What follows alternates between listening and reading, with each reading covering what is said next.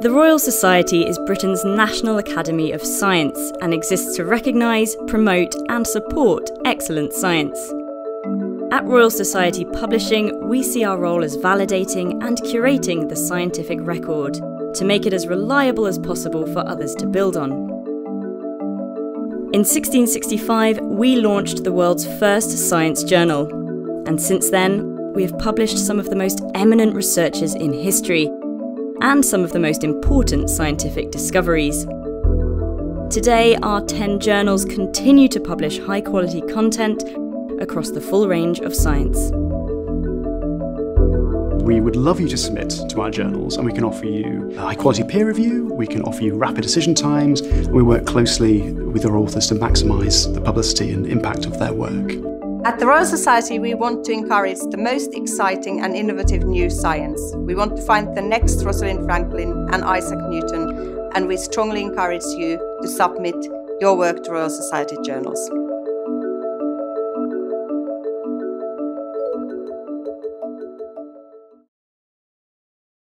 Okay, welcome everybody to the next webinar in the AAPA webinar series.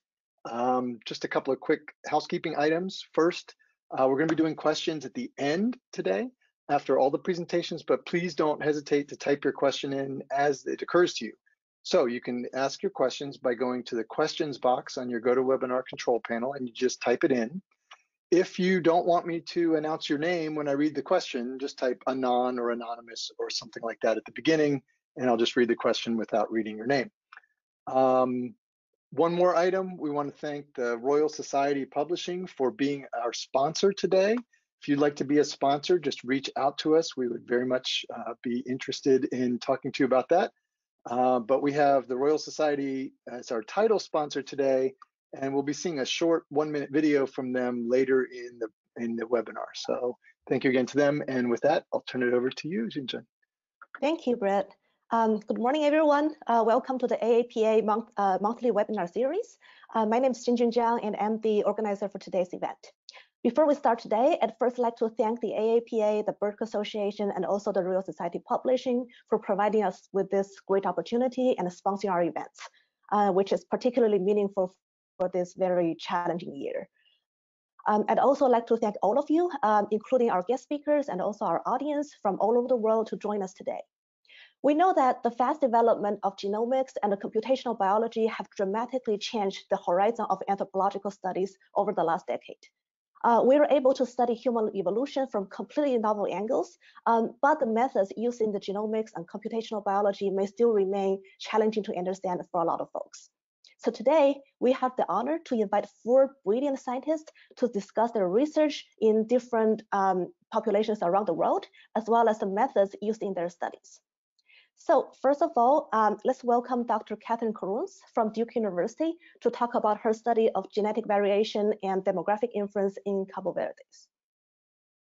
Welcome, Katherine. The stage is yours. Thank you. Let me just pull up my slides. Thank you so much for organizing and for having me.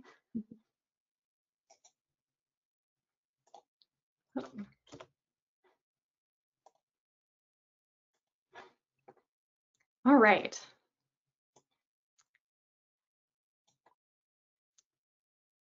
So today I'm going to talk about some of our recent work using population genetics to understand recent history in the human population of Cabo Verde.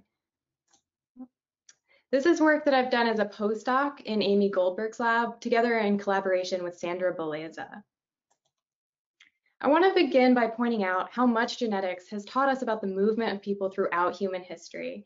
Here is just a snapshot of some major human migrations as they were drawn in a review article on the genomic insights into human migration routes.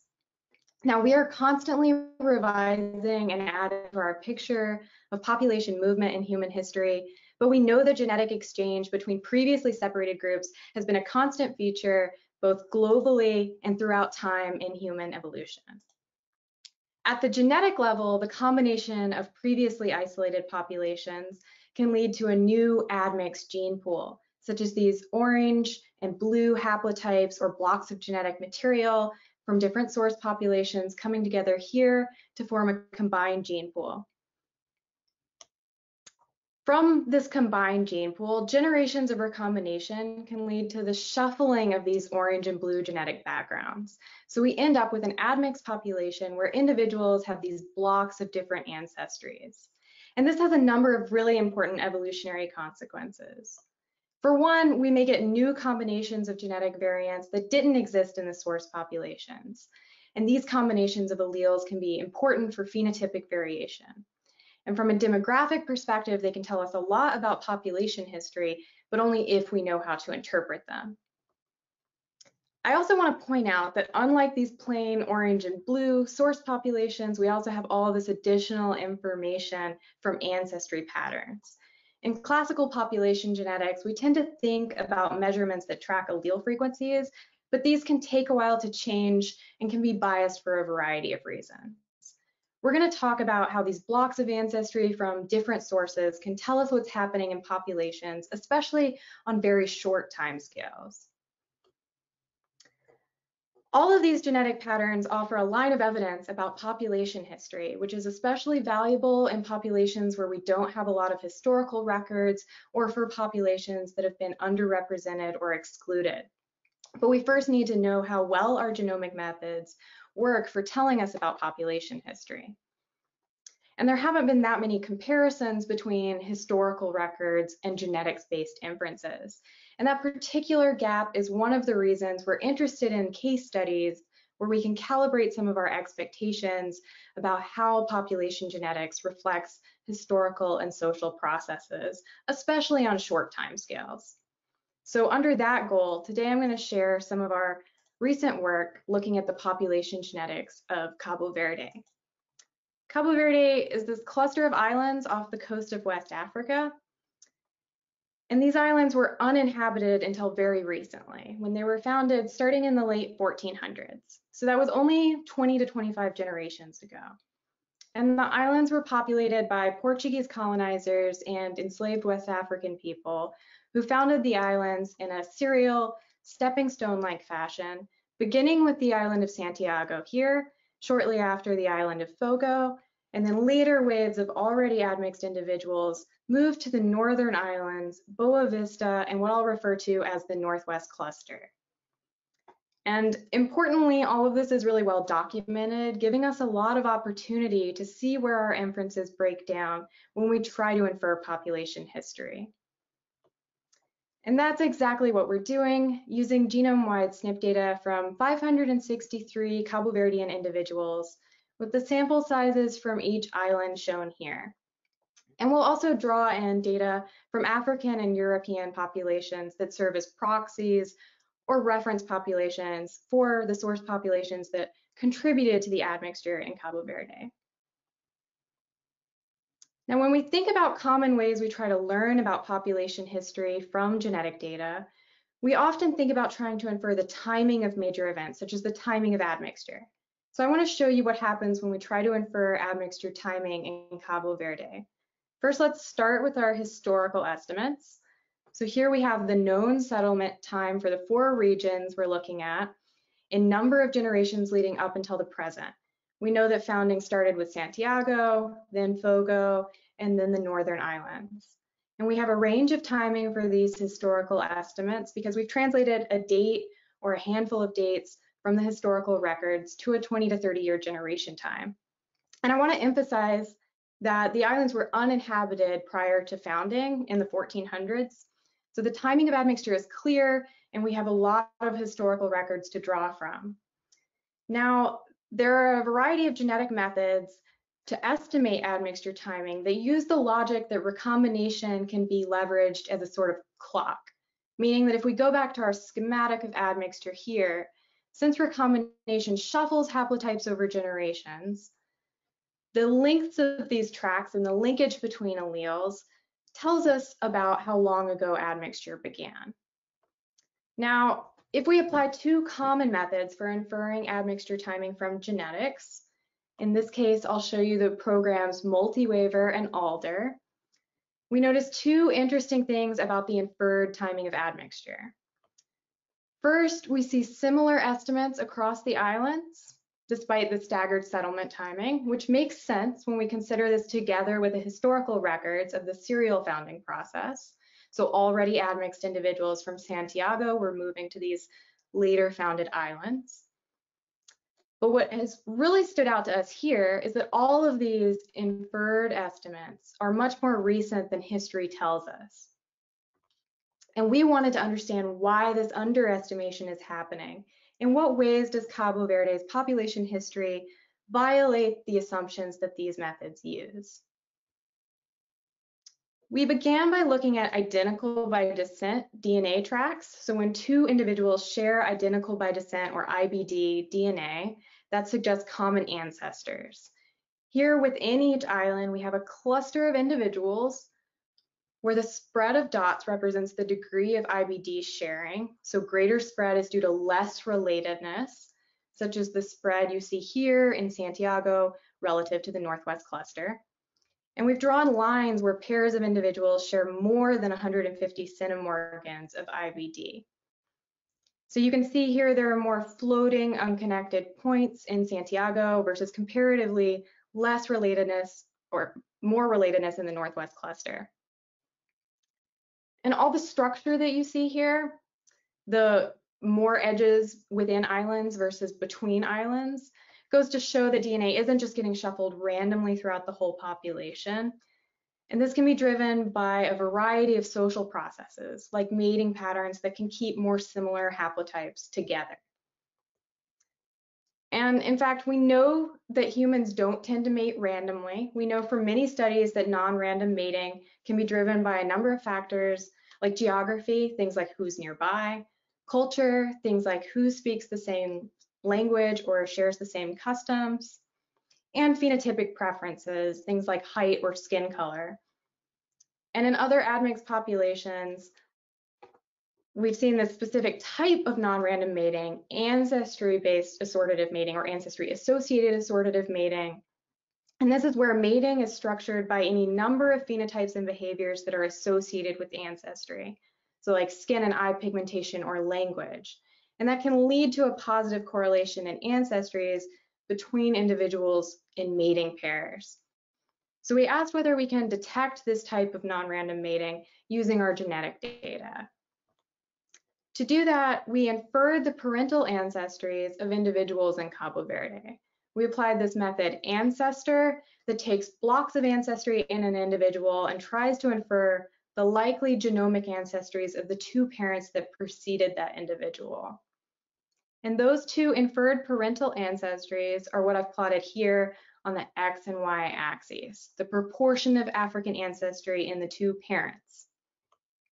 So each dot here is an individual, and its position on the X and Y axis represents the likely African ancestry proportions of that individual's parents. So within each island, we get a positive correlation of these inferred ancestries with a mean correlation of about 0.35. So inferred parental ancestries suggest positive assortative mating throughout Cabo Verde, and this is going to be really important for our goal of inferring population history because so many population genetic methods assume random mating. Now, given our evidence of non-random mating, I want to circle back to how we approach timing inference. Here's the same plot that I showed you before with our estimates from Multiwaver and Alder, but we're going to add a new strategy that uses the non-random inheritance of ancestry at positions, or LAD for short. So we're tracking combinations of ancestry rather than the inheritance of alleles. This method accepts a non-random mating parameter, and we tried running it both with and without allowing assortative mating.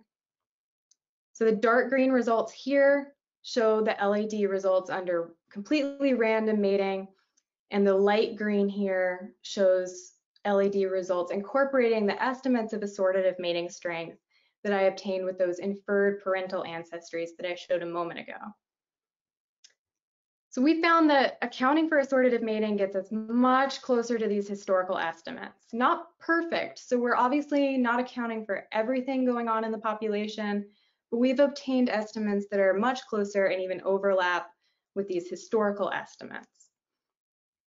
And this makes sense given what we know about how non-random mating often operates in human populations.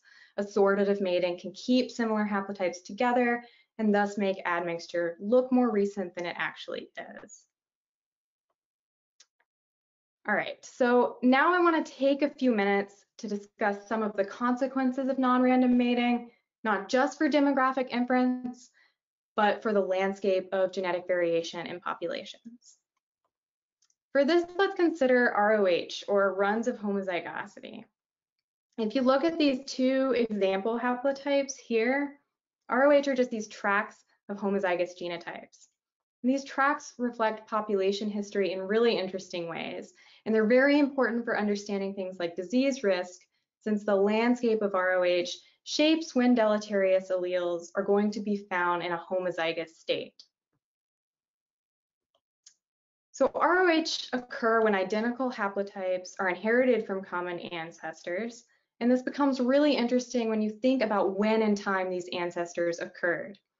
Longer blocks are going to come from recent common ancestors, while shorter haplotypes have been broken up more by recombination and usually came from more distant common ancestors. So let's take a look at the island-specific distributions of these different lengths of ROH in Cabo Verde.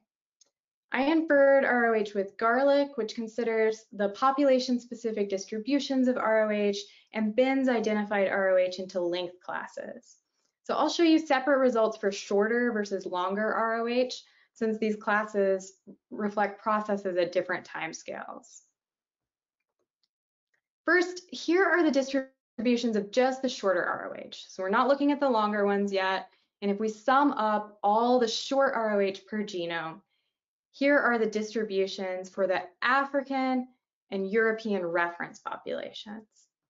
And you can see that African individuals have really low levels of short ROH compared to European reference populations.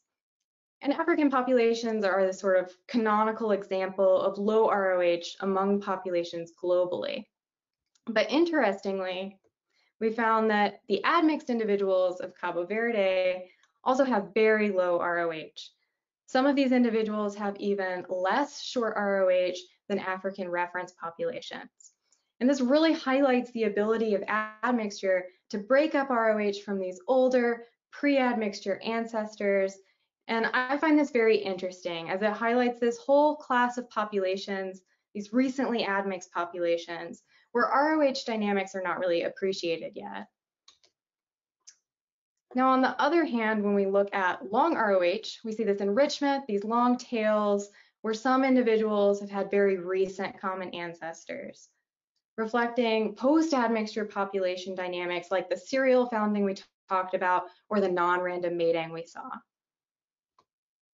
So overall, these distinct classes of ROH capture insights from different timescales in Cabo Verde's history, reflecting the contributions of the different source populations coming together under admixture and post-admixture dynamics like mating patterns. Now, the last piece of the story that I'll end with today is that ancestry can also tell us about how male and female demographic histories differ. First, let's take a look at African ancestry proportions on the autosomes compared to the X chromosome. So we have African ancestry proportion on the X-axis, and we see a higher distribution within the population of Cabo Verde of African ancestry on the X compared to the autosomes. Since there are 2 copies of the X in females and 1 copy in males, this is often interpreted as a cue that admixture may be sex biased, based on the much higher African ancestry on the X versus the autosomes. But how does this translate to the contributions of the source populations? Using these observations of ancestry proportions and the number of males versus females in the sample, we applied a mechanistic model of admixture that allows for constant rather than single pulse admixture. And we can compare admixture estimates from our data to the mean admixture across individuals produced under the mechanistic model. So then we compute the Euclidean distance between the model predictions and the observations, and we keep the parameters that explain the data the best, which I'll show you here. So we found that plotting the proportion of the estimated contributions to Cabo Verde from females, almost all of the African contributions are from females. And this is consistent with social dynamics associated with slavery, and our findings underscore how both the genetic impacts of the slave trade and show how we can use genetics to understand the histories of forcibly displaced populations where records are often absent or biased.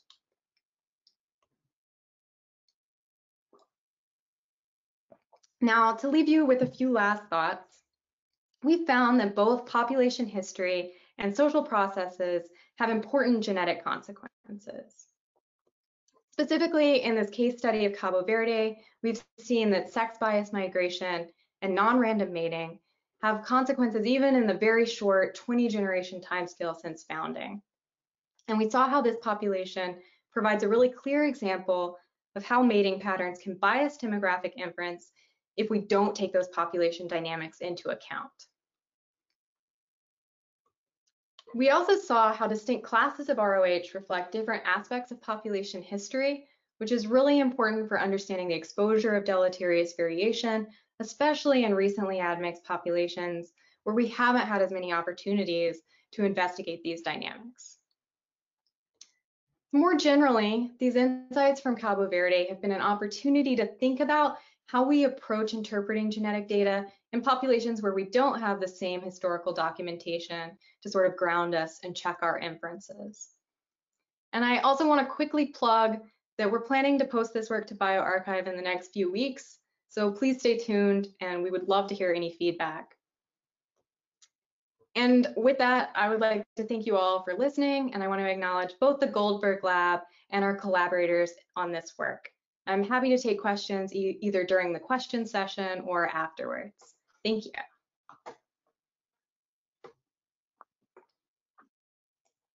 Thank you so much, Katherine, for this fantastic presentation. Next, we have Dr. Shyamalika Gopalan, also from Duke University, to talk about the genetics and demographic history in Southwest Ethiopia.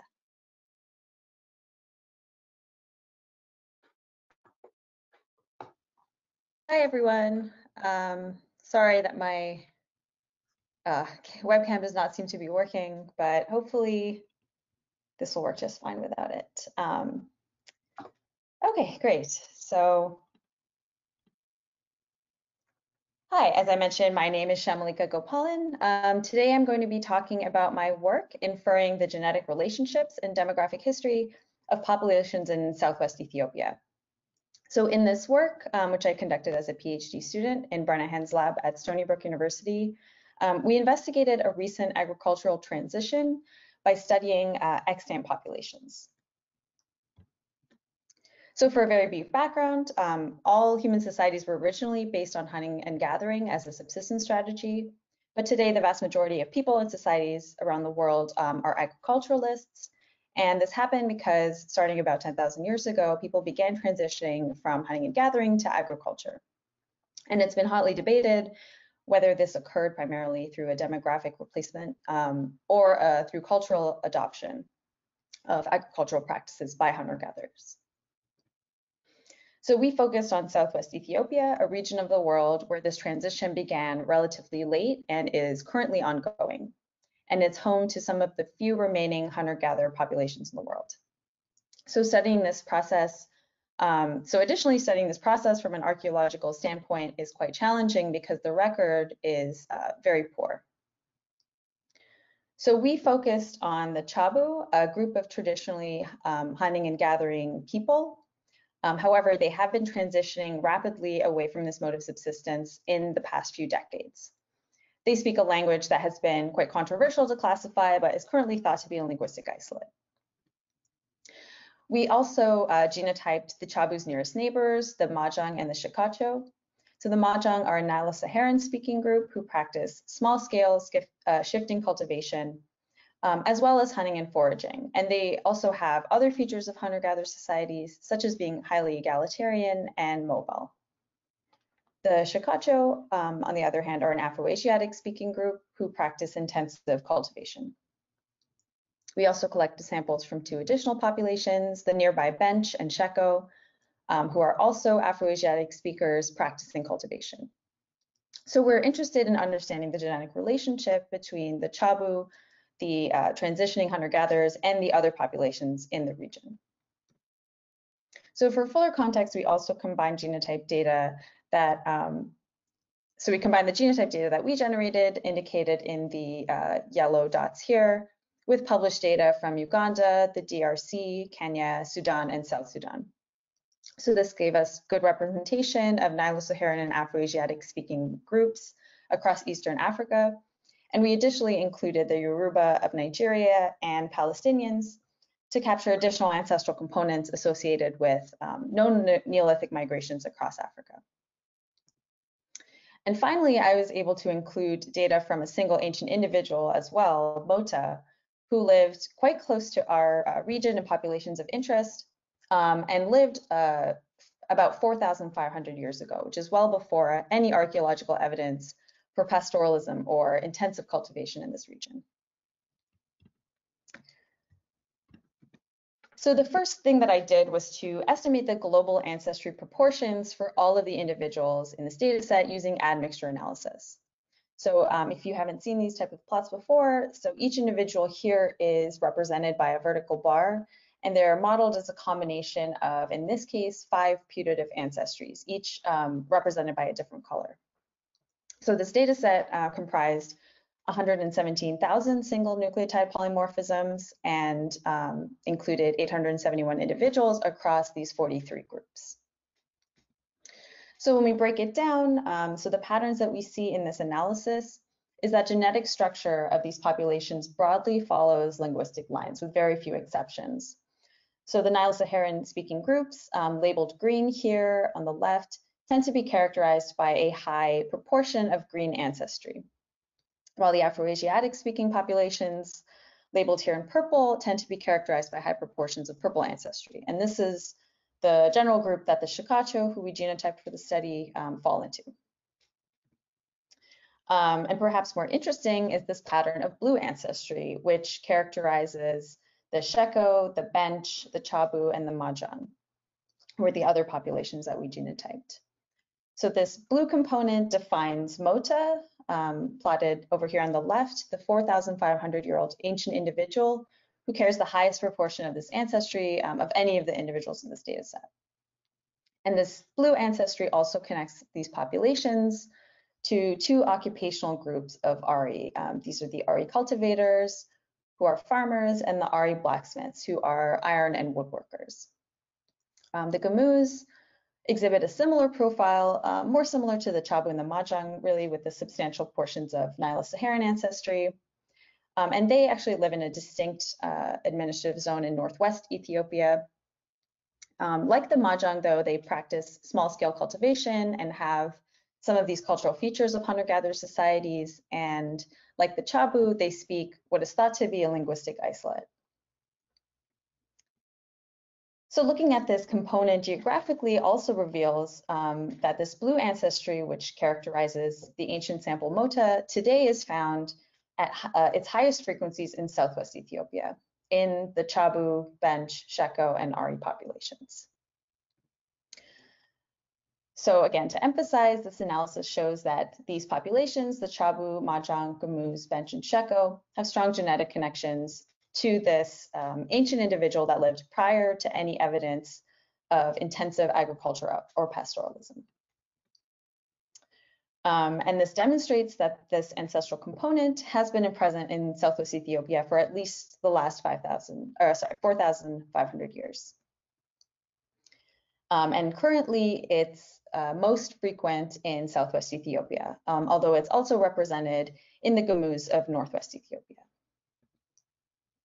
So the conclusions of this analysis bring us back to the main question. So what happened to these hunting and gathering groups? Did they largely go extinct? Did they largely become absorbed into incoming agriculturalist populations?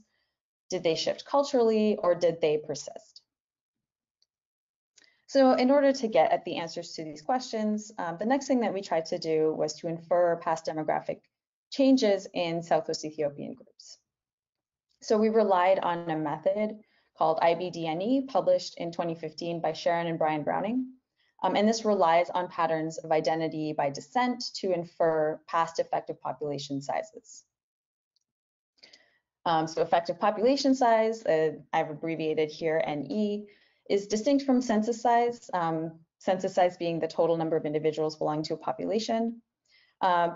NE rather represents the number of individuals that a modeled or idealized version of the population would have in order to exhibit the same genetic features of that population.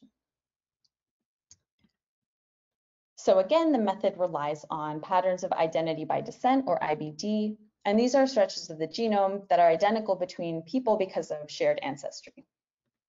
So in this figure, the two individuals at the very bottom here show the small boxed out region of their genome, IBD, because they inherit it from their common great-grandparent and from this orange sequence here. Going back through the generations, then these share segments become longer and longer the closer the pair of individuals is to their common ancestor. And in general, the more individuals contributing to the population, the less IBD sharing there will be among pairs. So by looking at the length of IBD segments across a population and by accounting for recombination rate across the genome, this method, IBD-NE, can generate an estimate of what the effective population size was at various time points in the past. So we applied this method to each of the Southwest Ethiopian populations, and I'm just going to step through the results that we got now. So in all of these subsequent plots, just note that the estimate of NE is on the y-axis, and the number of generations ago is on the x-axis. So in this case, we're going backwards in time from left to right. The dotted line is comprised of the point estimates at any given generation that IBD-NE generates, and the colored ribbon represents the 95% bootstrapped confidence intervals. So the first thing that we found then is that the Chabu, the transitioning hunter-gatherers, show evidence of a decline in NE appearing to start about 40 generations ago. Similarly to the Chabu, the Majang also show a decline in effective population size, again starting about 40 generations ago. However, the Gamuz, who have a similar genetic profile to the Majang and to the Chabu to some extent, appear to be increasing over the same time period. We also observe opposing trajectories in the Ari blacksmiths and the Ari cultivators, who are known to have diverged very recently, within the last 4,500 years. The Bench and the Sheko are also declining overall, but they show this very large inflation in NE at about 35 generations ago, especially for the Bench. And note again here on the y-axis, the scale here is very different than in the previous plots, and it goes up to 100,000. So what I find interesting about these results is that we see evidence for significant heterogeneity in the pattern of historical NE across these populations, all of which, as I mentioned before, share this strong genetic connection to the ancient individual Mota. And more specifically, we see divergent opposing demographic trends in closely related populations. And finally, when we apply this method to the Shikacho and Woleta, Afro-Asiatic speaking cultivator groups who neighbor the Chabu and Ari populations respectively, we see a huge overall increase in the effective population size towards the present. And again, to draw your attention to the y-axis here, it's actually on a log scale in this case, so this is very dramatic population growth. And this does fit in with previous work looking at the demographic trajectories of farming populations throughout the world, which do find these recent exponential increases in NE within these farming populations. So we can say that this method, IBD-NE, gives us insight into the recent demographic changes in Southwest Ethiopia using the genetics of extant populations. However, we did have two concerns about interpreting the output of this method on our data set related to the assumptions and the uses of this method. So the first was our limited sample size. So for each of these populations, we had only between 17 and 83 individuals. Secondly, was the possibility of recent gene flow. So gene flow occurring within the same time window as we are trying to estimate NE. And this is a scenario that this version of IBD-NE cannot account for. And so given the nature of our questions and of our data set, we were interested in investigating further both of these possible issues.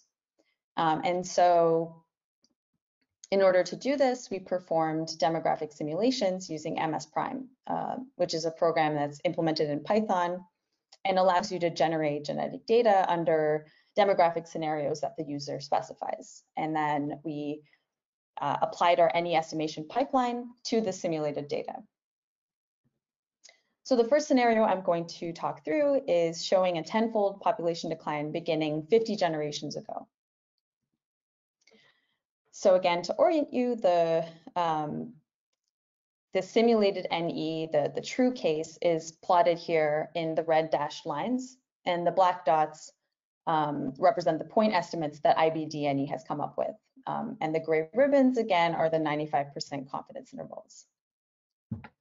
So here in this declining case, I sampled 20, 50, and 100 individuals from the population and estimated their NE, again, between 4 and 60 generations ago, same time span as the real data results I showed before. And we find that a decline of this magnitude could be accurately estimated with only 20 individuals. However, if you have more individuals, that's obviously better and allows IBDNE to more precisely recover more ancient estimates of NE with the narrower confidence intervals. So next we looked at the effective sample size when there's no NE change at all over time. So here it's fixed at 5,000. And here we do see qualitative differences between the true demographic history and what was inferred by IBDNE. At the lowest sample size of 20, the method does infer spurious fluctuation in population size, and in the end infers an increase, which is obviously not real. We found that this was mitigated by the inclusion of more samples. So if we have 50 samples, it gets a little bit better. We largely recover the true demographic history. And with 100 samples, obviously, that's a bit better. Finally, when the population size is increasing, we're able to recover the signal with, again, relatively few individuals. And at the smallest sample size, again, there's a little bit of spurious fluctuation, and the final NE is overestimated. But with 50 individuals, our NE estimate is actually quite accurate and precise. So when returning back to our real data results, our simulations have shown us that if you have at least 50 individuals, you can be reasonably confident in the demographic trajectories that IBDNE infers. However, with much less than 50 individuals, we should keep in mind that recent apparent increases or fluctuations might not be real. So I'm just going to look again at the populations with the lowest sample sizes. So given our simulation results, we can actually be reasonably confident that the RE blacksmiths have experienced a significant population decline, despite the fact that we only have 17 samples from this population.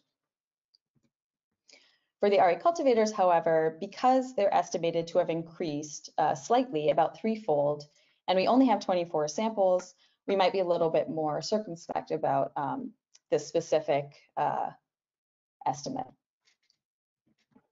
Finally, though, for the Woleta, they also have a small sample size, about 35 individuals, but in this case, it is likely that they are truly increasing, simply because of the magnitude of the change in this case.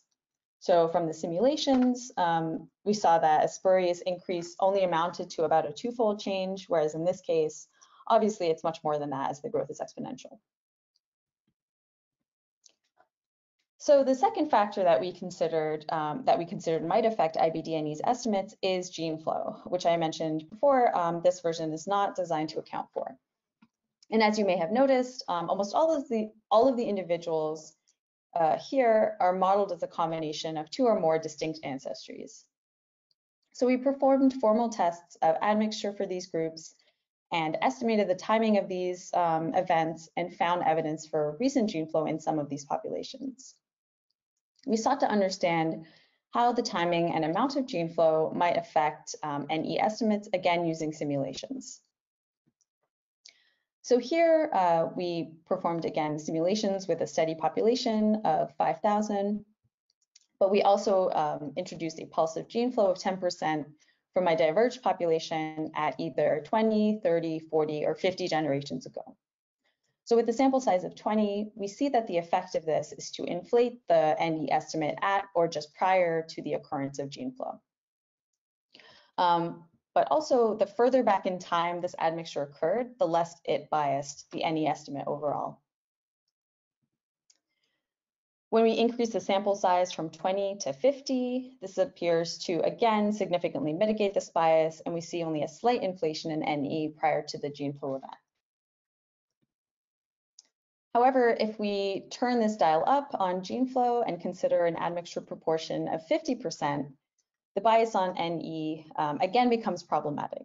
So here, even with a sample size of 50, with the 50% admixture scenario, we see a significant degree of spurious inflation in the estimate prior to the gene flow event. So putting this all together, we can say that gene flow tends to create an inflation in NE at or just prior to the gene flow event.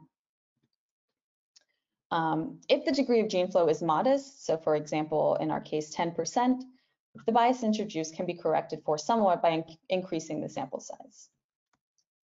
However, if it's more extreme, for example, the 50-50 admixture case, and if it's recent, any estimates can be quite off, and increasing the sample size to the same degree doesn't seem to fix this. So again, to revisit some of our real data, we conducted F3-based formal tests of admixture and dated these events using ALDR, and we identified strong evidence for relatively recent gene flow in the Sheko, bench, Shikacho, and Woleta. So in our range of estimates for the timing of gene flow, for the bench and the Sheko, they overlap considerably, and they begin around 42 generations ago. For the Shikacho, it ranges between 3 and 10 generations ago, and for the Woleta, between 35 and 47 generations ago. So given what we learned from our simulations, we should probably be a bit skeptical of the really large bumps in NE in the history of these populations. However, the overall trends, both the declines and the increases, are likely true. And this is something that we also looked at with additional simulations, and we found that that was supported. So the point of all of this is not to say that IBD is not useful. In fact, I think it's very useful. It's a very useful tool that we can use for inferring past effective population size and addressing questions that we might be interested in anthropological genetics. However, it does emphasize that puzzling demographic trends, such as in the bench, which show this massive increase of 50,000 followed by a massive population crash, should be considered more critically. And it's important to keep in mind that demographic events such as gene flow can introduce these unusual patterns of IBD that violate the method's assumptions. And I want to emphasize again that the results that we get are not total nonsense, and that overall we can get a good sense of which populations are declining and which are not. And that's ultimately what is important for the goals of our work. And so returning back to those, our main findings, our analyses show that these formerly hunting and gathering groups were impacted quite differently by the migration of pastoralists and agriculturalists throughout Southwest Ethiopia. Most of these declined, including the Chabu, the Mahjong, the Ari blacksmiths, following the global trend for hunter-gatherer populations. However, others at least held steady or increased, and those include the Gamuz and the Ari cultivators. What is left unresolved are the reasons for this heterogeneity. So this might relate to differences, just individual differences in population and how they responded to the expansion of agriculture and pastoralism in this region.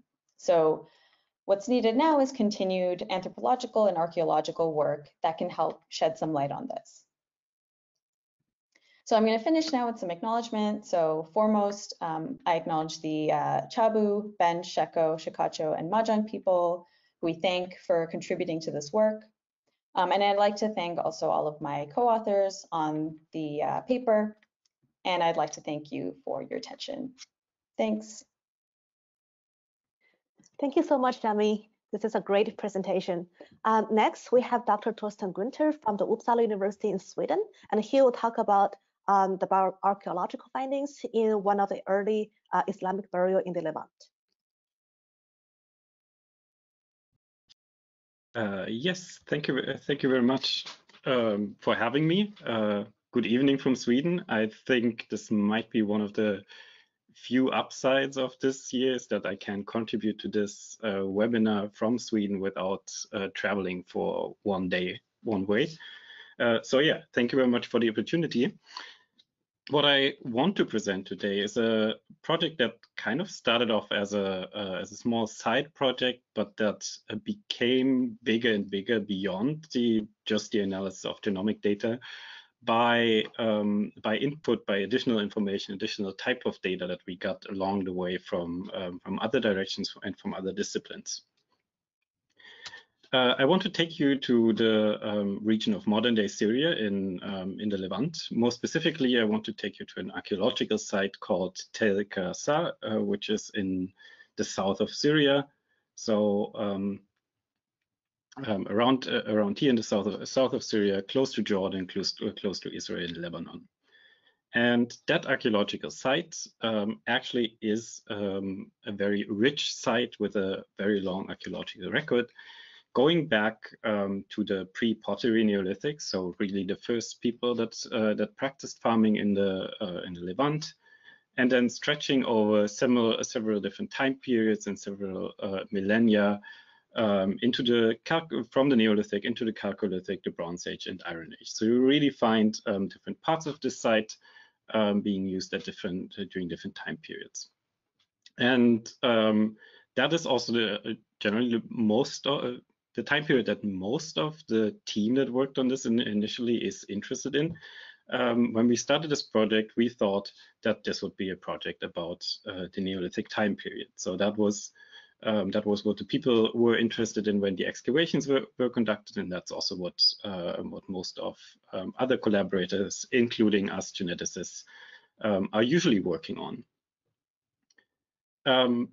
But before I go into the results, just a quick introduction, and it might also be a good introduction for Melinda's talk later on about the general workflow, what we do in archaeogenomic research. So we usually start with human remain from such an archaeological excavation, so a bone or a tooth, which we then the next step take to our ancient DNA lab, so a clean lab where we want to avoid contamination, modern human contamination especially. We extract the DNA and build a sequencing library. We put that onto one of these big sequencing machines, which then after a couple of hours or a couple of days of running spits out a lot of DNA sequence data, which is ready to be analyzed. We analyze that usually on, we need quite some computing power, so we analyze that on high performance computing cluster. And at some point at the end of the process, we hopefully have a data set that is free of contamination and other issues, and we can make some colorful plots and hopefully draw conclusions about human history and evolution. So in this particular project, we started initially with 14 different individuals, which we, as a first step, screened for DNA preservation. So we screened the DNA extract for how much actual human DNA do we find in that. And after the screening round, 2 individuals passed our quality criteria, which actually at that point made us quite happy, because considering the region and considering the climatic and environmental conditions there, we did not expect to get a lot of DNA from our samples. But then, kind of as an additional checkpoint, or as an addition to generate additional information about these samples that we were about to study, we also performed radiocarbon dating, and it turned out those individuals were much younger than the Neolithic. They were actually from historic times, so only around 1,300 years old, which at that point left us a bit both confused and frustrated, because we thought we would be doing a study on the early Neolithic, on the first farmers of the region, and now we're suddenly in a much younger time period, which might explain the DNA preservation, but it's definitely not the time that we originally wanted to study. And it also took us a bit from our comfort zone, which, as I said, originally both the archaeologists and the geneticists involved in this project were mostly studying prehistory, And it suddenly took us into historical times. So at that point, we actually invited more people into the project. We invited historians and also re-evaluated what we were actually looking at. So if you look at the burials of the two individuals that we have genetic data from a historical perspective, then there are a couple of things that that turned out to be quite interesting. So if you look at the position of the burial, and here on the right-hand side, you see one of the two individuals that we have genetic data from. You see in this case, the north is to the right, and that means south is left, and which means this individual, he is actually looking towards Mecca. And this time period that we're talking about is actually the first century of Islam.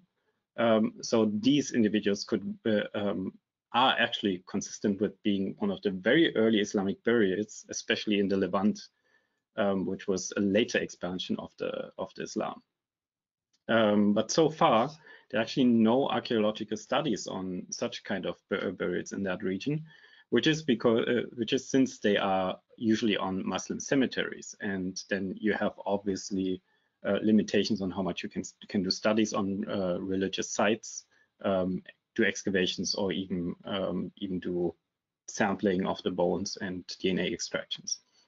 So we kind of by accident stumbled over these early Islamic burials on top of a Neolithic site, which kind of makes you wonder, why are they buried there? So one possibility that we discussed was that there might be a connection to a nomadic lifestyle, so that these individuals were just too far away from a proper cemetery and just had to be buried at that point in time, because remember that in Islam, you actually need to bury the dead quite quickly after they died. A second possibility that we discussed was, could this be plague victims? So again, people that died quite quickly or quite surprisingly of a certain disease. What could also be a possibility is that the Neolithic site that these individuals were found on might have actually had some significance to these people. So we now suddenly had a lot more information on these individuals, which made our later genetic analysis actually much more interesting, and how we can connect it to these to the historical processes that were known for this time period. In total, we generated some genomic data for these two individuals. Our individuals number 5 and 13. For those who are interested in these numbers, here we have them in a table. One of them is male, one of them is female, and the uniparental markers, so the mitochondrial haplogroup and the Y haplogroup, are all very, very much consistent with what you would find in the region today and the Middle East in general, in both ancient and modern samples. We continued comparing them with modern Middle Eastern populations for which we had genomic data available. I'm just realizing that I might have to apologize for the resolution on this principal component analysis, because I already have problems seeing it on my screen, so probably not much better for the audience. But what I want to point out here is that the two triangles are our two individuals that we have sequenced. And on this plot, the slightly faded other symbols in the background are different modern Middle Eastern populations. And in this case, what actually turned out is that they are closest or fall closest on this plot to modern day Saudi, to the Jewish population from Yemen, and to a population called Bedouin B. So there's a Bedouins A and Bedouins B in this data set, both sampled from modern day Israel. So you will see that actually two of these three groups are not from the Levant, but are rather from the Arabian Peninsula. So these two individuals actually seemed in this analysis quite different from individuals from the same region today, except for this one Bedouin group. And that kind of result is consistent throughout a couple of different analyses that we did. So here I'm showing an outgroup F3 statistics for our individuals, again compared with different modern groups. And again, we see that the two top on this list are Saudi and Bedouin B. So again, the same groups, and that result was consistent throughout a couple of other analyses that we conducted. What we also saw is that these individuals seem to have a relatively low genetic diversity. So here, I hope you can read it. We compared it to a couple of modern Middle Eastern populations again, and you see that that our late antiquity Syrians are actually on the lower end of this distribution. At this point, we are not able to say whether that's because these two individuals were likely relatives, because this was calculated using the pairwise distance between those two individuals. So we don't know whether it's because they are relatives or because they are generally from a group with a lot of inbreeding. And so that's definitely something that we might find out later on. The data also allowed us to model their ancestry as a result of 4 ancestral groups in this case, using a software called QPADM. So we used 4 different sources: Neolithic populations from the Levant, Neolithic populations from the Iran, then WHD, those are Western hunter-gatherers or European hunter-gatherers for this purpose, and the Mota individual from Ethiopia, which you just heard about in the previous presentation. And what you can see here is that all of these different groups from the Arabian Peninsula and the Levant are very similar when it comes to these ancestry proportions. Maybe the most striking difference between them is the different degrees of East African ancestry. So here in these group from Yemen, we actually see a relatively high proportion, whereas notably in our late antiquity Syrians and individuals from Cyprus, we see very low proportions of this East African ancestry. But overall, it seems like they are with regard to these ancestral groups, all of these individuals or all of these groups are relatively similar to each other, drawing ancestry from different source populations. But as we've seen before, there seems to be a certain similarity of these Syrian individuals to the Saudi, even though the Saudi group has a bit more African ancestry. Same, the Gemini Jews also has a bit more African ancestry in this case. And the Bedouins B are here also again a bit more African ancestry, but still highly similar to our Syrians. What we also looked into was lactase persistence, and especially the similarity to Bedouins prompted us at doing that. You might know that Bedouins are herders of different groups, among them camel.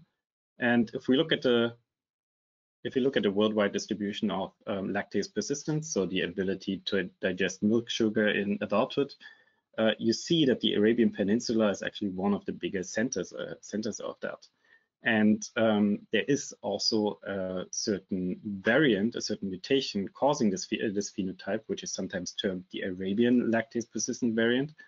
And it turns out that we actually find that in one of our 2 individuals. In about half the sequencing reads covering the sites, we see the derived variant for this for lactase persistence. So this individual was actually able to digest milk sugar as an adult. For the other individual, we cannot answer that question because we didn't have any data covering those sites. But finding this derived mutation at all in one of these individuals actually represents the earliest observation of this variant so far. So even though our individuals are not that old compared to a lot of the ancient material that has been sequenced so far, we do see that this is a relatively, or this is so far at least the earliest observation of this variant, and that might open some interesting possibilities. For example, as I said, since Bedouins also were partly camel herding, this might connect these individuals, or at least their ancestors, to the spread of camel herding around the region as a relatively recent process. What we also wanted to look into is the possibility of finding any evidence for an infection in these individuals. And you might know that there have been quite a couple of studies finding different pathogen DNA in ancient human material, which led us to quite some understanding of different past pandemics and also just the evolutionary history of those pathogens. So the idea here was that, for example, a plague outbreak actually took place in modern-day Syria in around the time those individuals died. But the specific challenge at this point was actually the type of material that we were working with. So you can only find the DNA of what's actually there, and our remain in this case was a petrous bone, which is usually great for preservation of human DNA, but not ideal for pathogen analysis because there's just not as much blood flow through it as, for example, through teeth. Usually not leaving a lot of DNA of potential pathogens. So yeah, we still wanted to try it to see if we find something, and I have to say this is still very much work in progress. So we don't have conclusive results yet. But what I can say from the preliminary results is that we so far have no clear indication of Yersinia pestis, so the plague pathogens.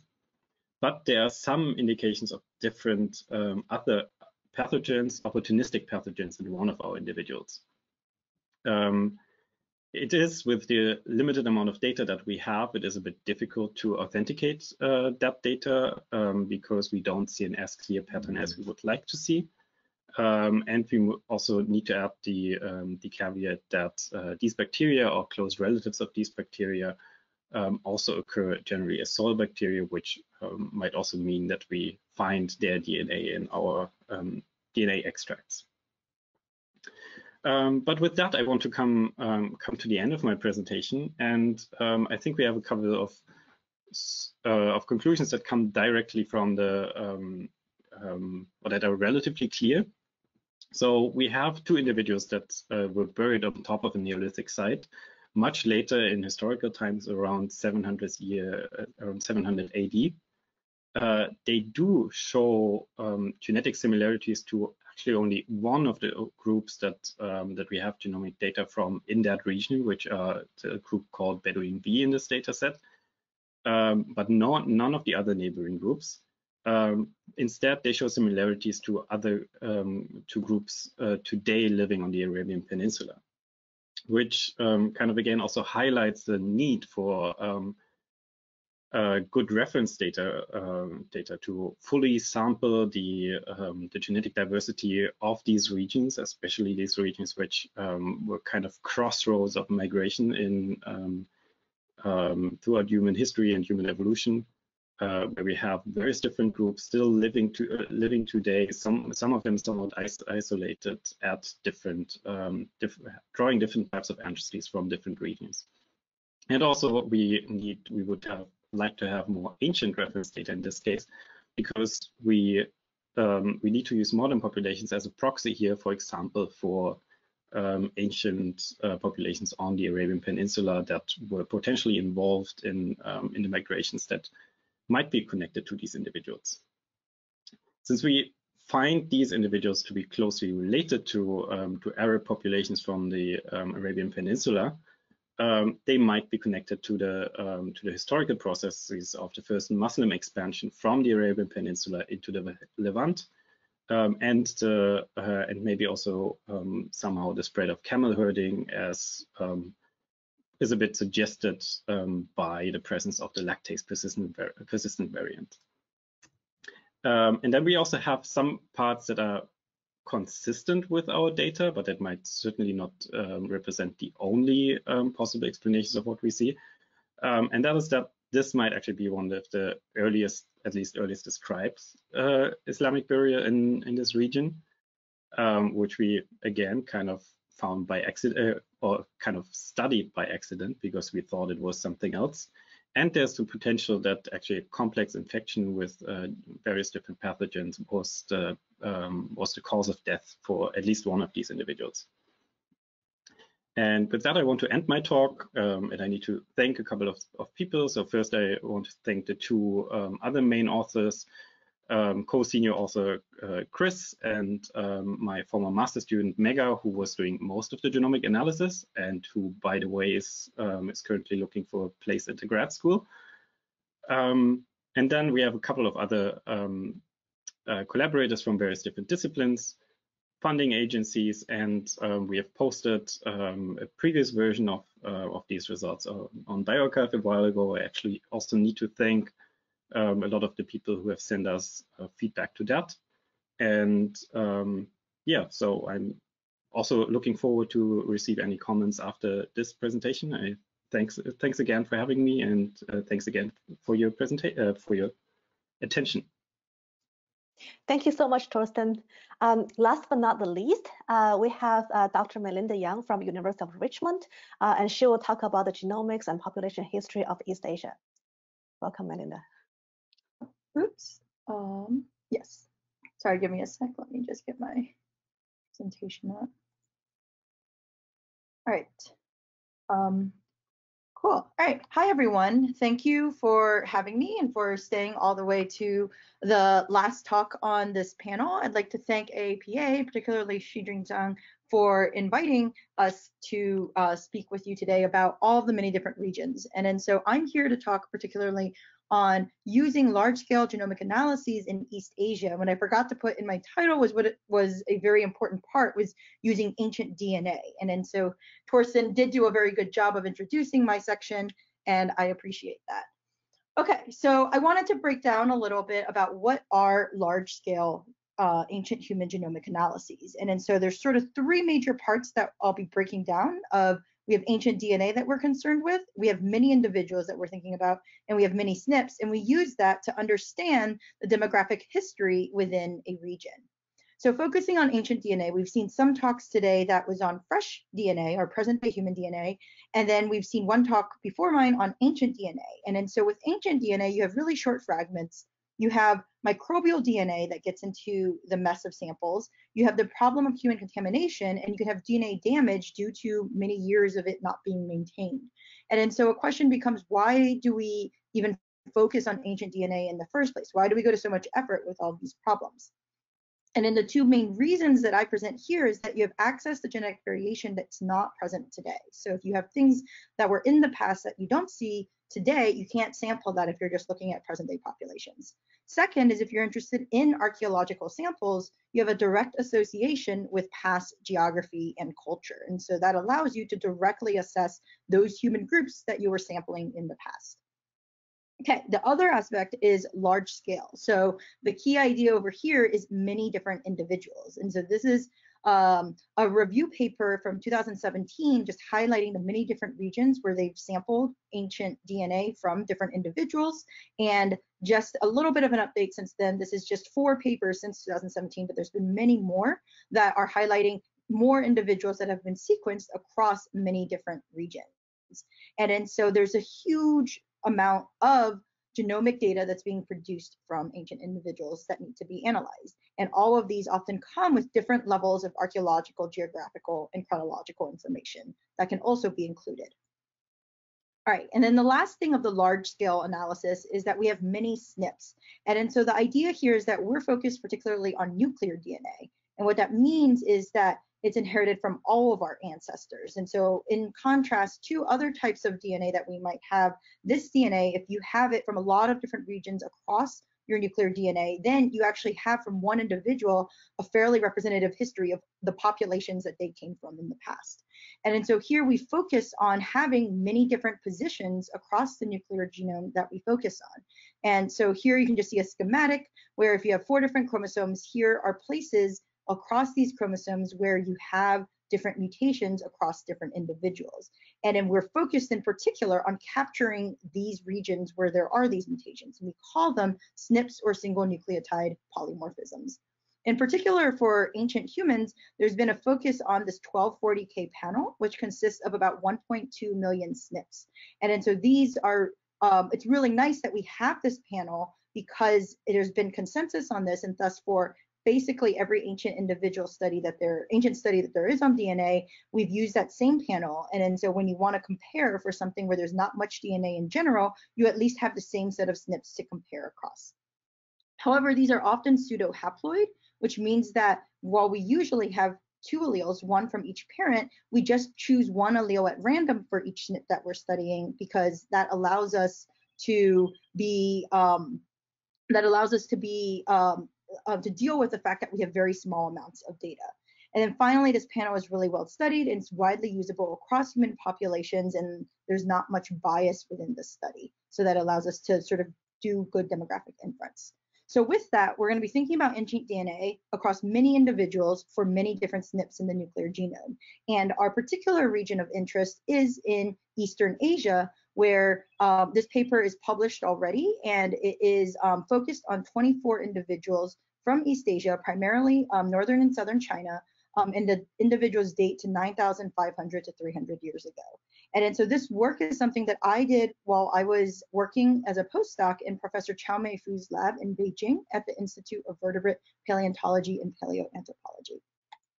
Okay, so to get into that, we have to sort of understand what we know about East Asians. And here I've summed up the 4 things I think are most important to get at what we've learned using this large-scale genomic analysis. The first thing is that we already knew that East Asian ancestry is really widespread today. So using a mix of present day and ancient data from around Asia, it's been found that this gray region over here is representative of samples where they find predominantly East Asian ancestry today. Second, within East Asian ancestry, there's 3 major clines. So this is a principal components analysis. We'll see another one later. But the idea here is that it separates out genetic variation of interest. In East Asia over here, we find that there's a southern cline, a northern cline, and a Tibetan or Western cline over here. Okay, archaeologically speaking in East Asia, during the period dating to 9,500 years ago, we actually have a really interesting period archaeologically speaking, because we have the development of farming within this region. And then so we have the origin of millet farming in the northern regions and of rice farming within the southern regions. And then prior to this, it was all hunter-gathering societies.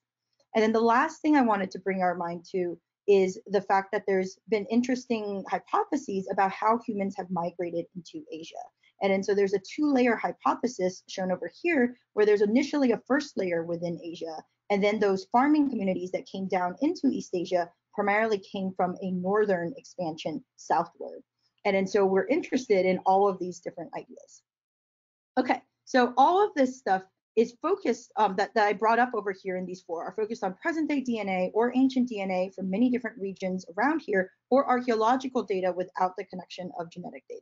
And so what we wanted is, can we connect this to ancient DNA? And so I'm not going to get in detail into the workflow over here, but just from Torsten's talk, we see that we have petrous bones that we focused on to get the best DNA samples from. And then we went through an ancient DNA workflow to be able to capture those 1240K SNPs. We checked for various levels of contamination and things like that. And then my job was primarily doing the population genetic analysis. So I was doing that final step over there. So these are 2 examples of some of the bones that we were looking at. And so if we get to these 24 individuals, we see that we have them on different time scales over here and different geographic regions. So we have in northern East Asia, these dating to the early Neolithic. And in southern East Asia, we have dating from the early Neolithic to the historic period.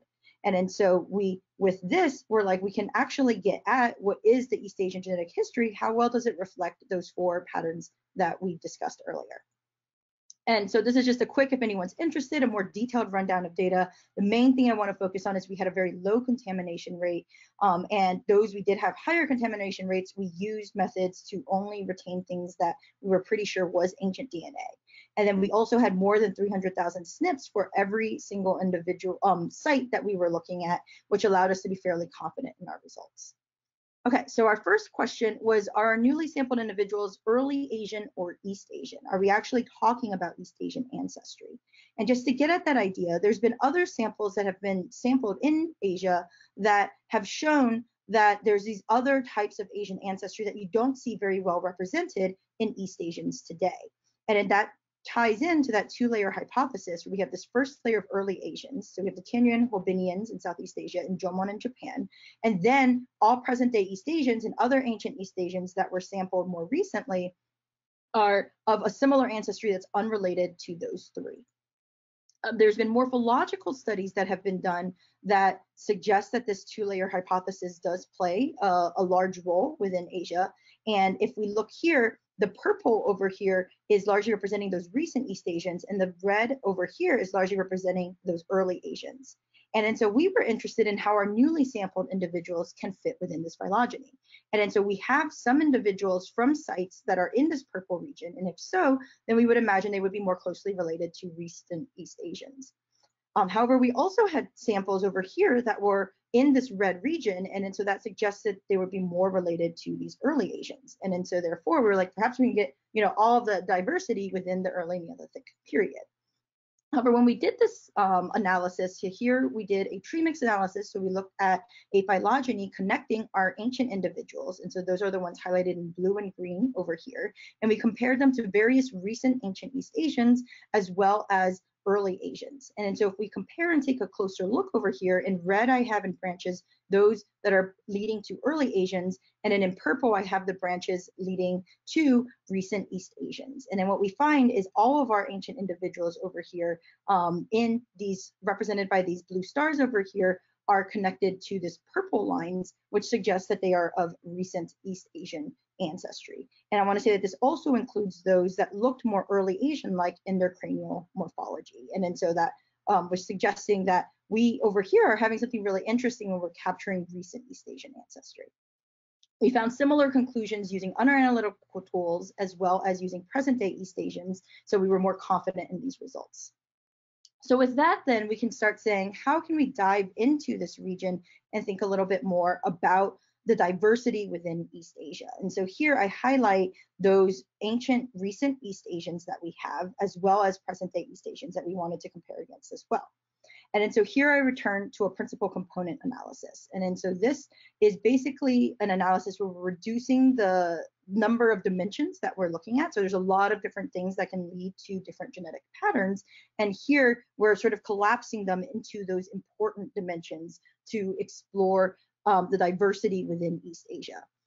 And then so here, this one doesn't have any of our new ancient data, but it sort of shows where things sit for present day and ancient East Asians that were previously studied.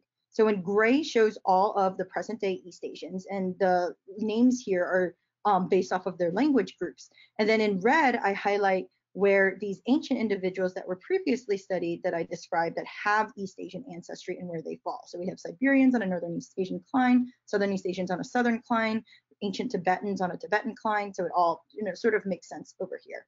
And then so the question is, where do our ancient East Asians fall? And so one thing I wanted to highlight over here, since we want to talk a little bit more about assumptions, is that this were ancient individuals projected onto present day East Asians. So it's based on genetic variation found today. And then so there can be some different interpretations of data, and there's a good survey, but there's no direct comparison. So looking just at this, you can't really get a demographic model, but it's a nice summary of what's going on. One example is you can see the early Asians here who are outside of present day East Asian diversity, and they are located over here, and it's really hard to be able to come to that conclusion just looking at a PCA. Okay, but to our data, which is fully within East Asian diversity, here we can start getting at the questions of what's going on. So first, I want to focus on this individual from Inner Mongolia, or Yu Ming, and we find that she is found in this area between the Tibetan and northern East Asian cline, and groups a little bit more with these northern ancient individuals that have been sampled. Second, we have individuals here at the lower reaches of the Yellow River in the Shandong Plain, and they cluster over here tightly at the base of the northern cline, leading to northern East Asians. Lastly, we have for our southern East Asians, all clustering particularly right over here at the base of the Austronesian cline. And so we're starting to see separation here between the northern and the southern groups based off of their genetics that corresponds with their geography. So we next wanted to ask, how do we sort of assess these patterns and how they changed over time? And then so first, we wanted to look at this method called this F4 statistic, which is a test of relative shared alleles. The benefits are that you can set up a very simple statistic with just a few populations and comparing them to each other and sort of get a sense of affinities that they have to each other. The disadvantage is that you only have 4 populations that you put in, so you really want to understand how they relate to each other. And so we have an outgroup population over here, Central African and Booty, and if it wasn't actually a good outgroup, then this would, be a analysis that would be difficult to interpret. And then we set it up carefully so that we had all of our ancient individuals placed in this position, and then we asked how it was related to our oldest Southern East Asian and our oldest Northern East Asian. And if our statistic was significantly positive, then we set it up in a way such that those individuals are more closely related to our Northern East Asian, or that's the signal that we found. If it's significantly less than 0, then our individuals were more related to our Southern East Asian. And so if we look, I've already let the data sort of sit here so you can sort of absorb what's happening here. In green, we have significantly positive results, and in blue, we have significantly negative results. And so in the early Neolithic and the late Neolithic, we primarily find that if you sort of divide East Asia in half along this line, those in the north are most closely related to this oldest Northern East Asian, and those in the south are most closely related to our oldest Southern East Asian.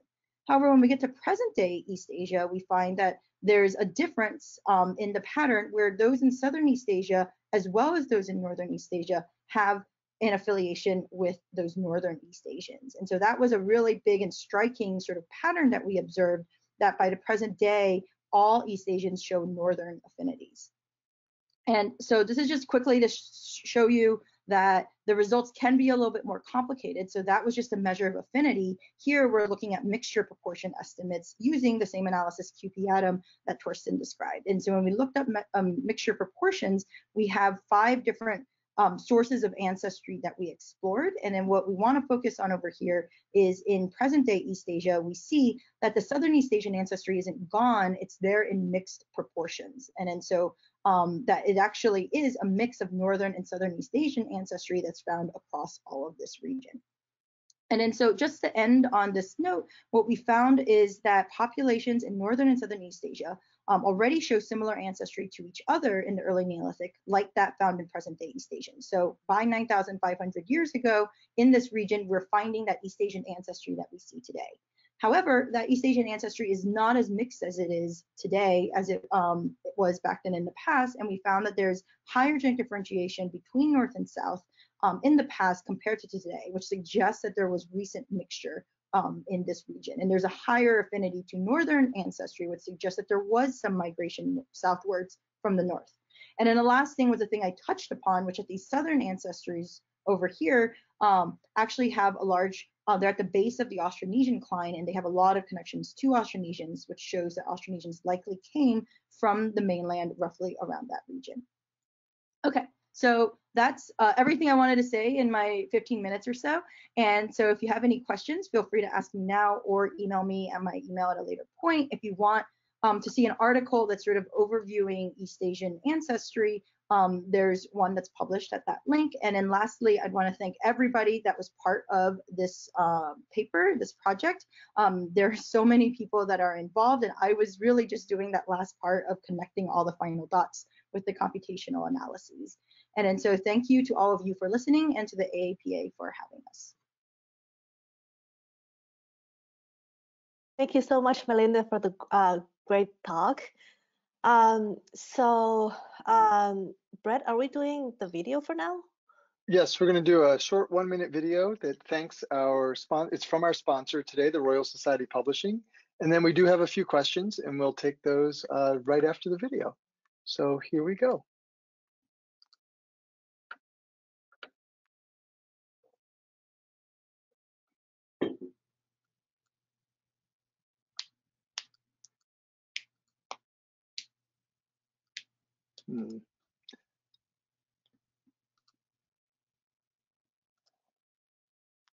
Let me try to prompt the video again.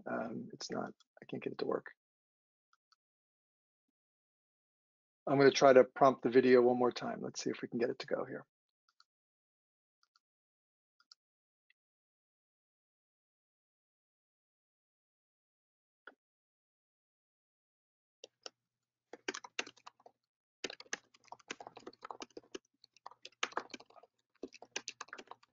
Okay, sorry, we can't get the video to go, but that's okay. We'll jump over to the questions.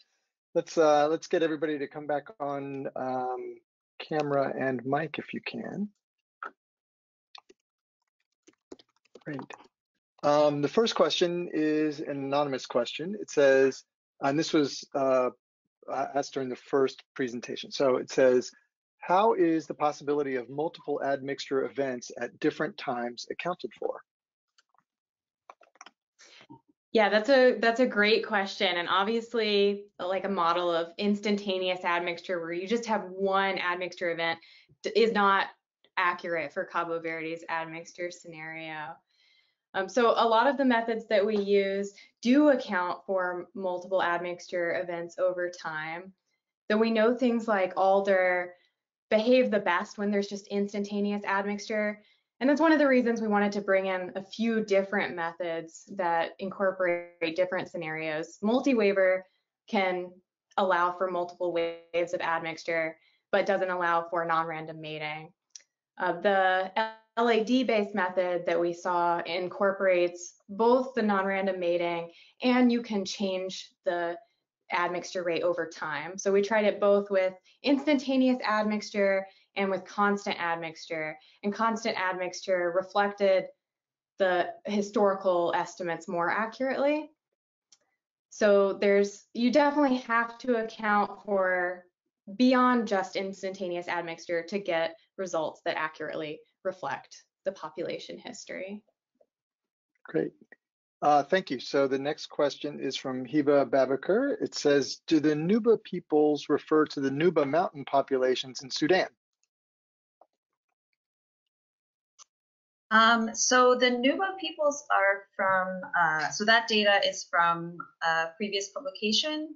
So I am not sure what specifically they refer to, but I do believe they are from Sudan. So that is possible. I'll try to find the citation for that publication. Great.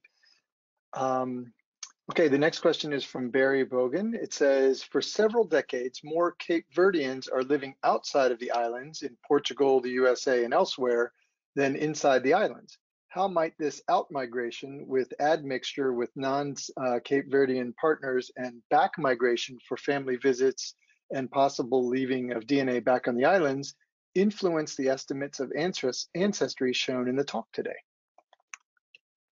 That's a really interesting question, and I think that's one of the reasons we need to have these models that incorporate admixture over time and not just instantaneous admixture. But we obviously in our estimates weren't accounting for everything going on in the population, even when we included non-random mating and continuous admixture. Our estimates didn't fully overlap, or in some islands didn't recapitulate the historical estimates, and it might be in part due to things like that, people migrating to the islands from different groups recently or living outside of the islands and then returning. That certainly happens, and we see some individuals with long intact haplotypes from the different source populations. So I think that there are certainly very recent migrants in the islands. Next question is from Yilei Huang. It says, hi, I'm wondering, do you know what is causing the sharp decrease in NE in the most recent several generations for many of the populations you show here? And that's for you, Shyamalika.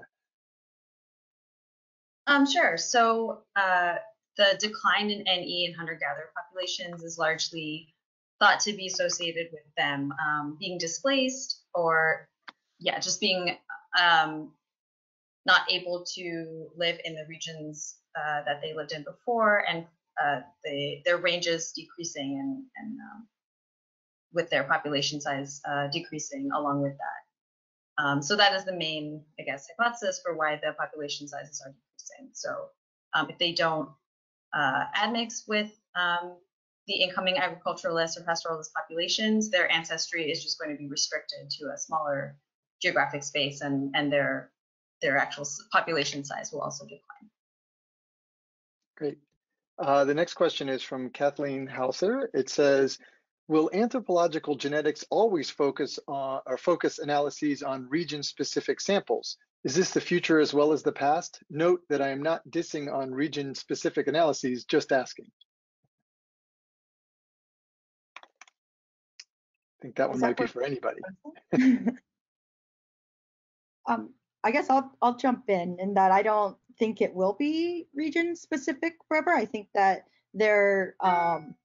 there's a question right now of regions that don't have data, and so you want to sort of start filling in gaps, right? And so that's where it is that you start. But as there becomes more and more data across different regions, I think it becomes easier to then do these sort of cross-comparative analyses that are at a wider scale. And I think you saw that with just present-day human data in terms of other types of studies that have been done. And then at least for me, I see that more and more with ancient DNA. Great. The next one is from Pearl Gorino-Vignon. It says, question for Günther, Dr. Günther. Did they try to perform DStat or F4 stat to test for the affinity with recent day population of your two individuals regarding the others? Yes, we actually tried that. I didn't include it in the presentation, but it turns out that that our two Syrians individuals form clades with the ones that we mentioned, to the exclusion of all other Middle Eastern modern populations. But if we test, okay, let me get this straight. If we test the three populations, our Syrians, the Saudi, modern day Saudi, and modern day Bedouins B, then our Syrians actually are an outgroup to the Bedouins and the Saudi. This next one is from Jacob Gardner. It says, it comes with a compliment too. It says, question for Melinda. Great talk, Mel. Big fan of your work. In your opinion, what is currently the biggest gap in our understanding of East Asian population history? I also know you, Jacob, so thank you for the shout out. I would say that one of the things that I didn't really dive into in terms of like where the things that I did was going in was that a lot of my samples were focused on the coast in coastal East Asia, and a lot of it, I didn't talk as much about archaeology because we didn't have many samples there that were focused on people that we have been very well studied in East Asia who are really tied to the early farming communities. They're in the sort of suggested regions. And so I think as you move more inland into the Yellow River region, into the Yangtze River region in northern and southern China, which are like the true, origins of farming according to archaeological studies, you're going to start seeing a lot of interesting interplay of what was going on over there. So that, and then also I'm going to plug the like pre 10,000 years ago hunter-gatherers of East Asia. And what did that look like? Nothing we have, except for one 40,000-year-old individual, is older than this 9,500-year-old individual that we have. So that's going to be really interesting for the extent of genetic diversity that used to be in East Asia. Great. Let's see. Jill, who's one of my co-organizers here, can you take a look at the chat? And I think there's a link there that we could put out to everybody. Yes, sorry. Papers. That was, I didn't realize that was just going to us, but yeah, no, that's okay. Question. Sure, I can send that to everybody. Okay. Thank you. I just wanted to say that, yeah, that was from Hiba's paper, that population. Excellent. Okay, next question. We have three more. This one is from Maria Avila Arcos. It says, hi, great talks. For the research projects concerning present day populations, do the results conflict with their own knowledge of their past? And how do you communicate the results to them? I guess that's for me as well. So the findings that we happen to find do match up with the, at least with the Chabus and with the Majang and the Shikachos, traditional knowledge and understanding of where they came from.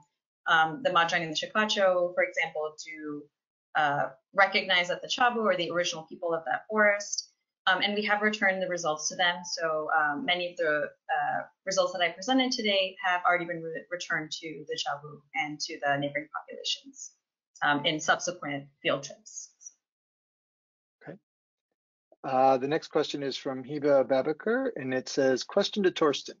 I would like to ask if the Muslim burial sites from approximately 700 AD remain unchanged, or maybe what if non-Muslim burial sites impacted by site changes get studied as Muslim sites? Thanks, Hiba, for that question. And you may have noticed in my presentation that we ourselves are not entirely sure that this is a Muslim site. It was kind of a second-hand interpretation after we got the radiocarbon dates and only looking at the photographs. So there's certainly a lot of other possible interpretations to that.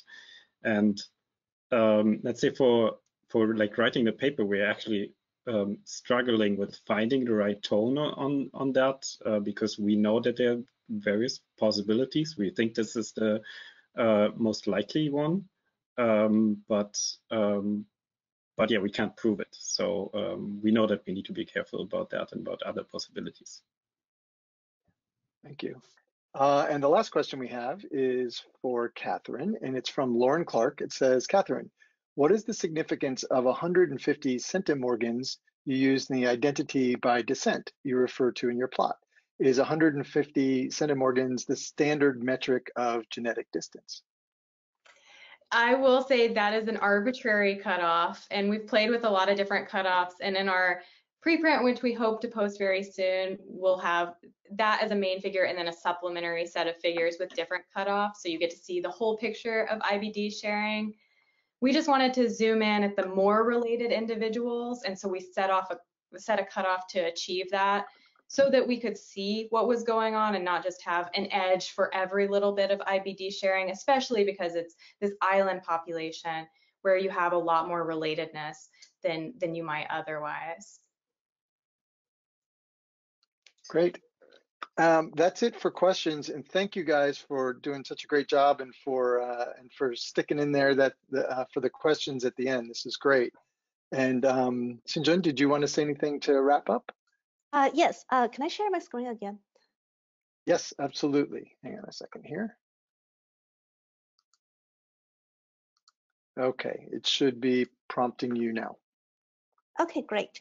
Thank you everyone again for joining us today, and thank you for our guest speakers for sharing your fantastic science. This is really exciting, and thanks for all of the audience for staying with us today. So before we leave, I'd like to thank again for AAPA, our sponsor Royal Society Publishing, and also the Berkeley Association for helping us get this together. So our next webinar will be a AJPA workshop on how to peer review journals and how to get on a potential list of reviewers, which sounds very exciting. So please follow the AAPA website. There's a link down here regarding the specific time and date and also how to register. And last but not least, our annual meeting will be next year in April. So the registration is currently open. So if you haven't registered or if you haven't joined AAPA yet, but you're interested in, looks like will be mostly virtual, and hopefully we'll have a small in-person component depending on the situation next year. So I hope to see everybody there and also in our future webinars. So once again, thank you all for joining us, and I hope all of you have a safe and great holiday season. Thank you, everybody. Bye-bye. Thank you. Thank you.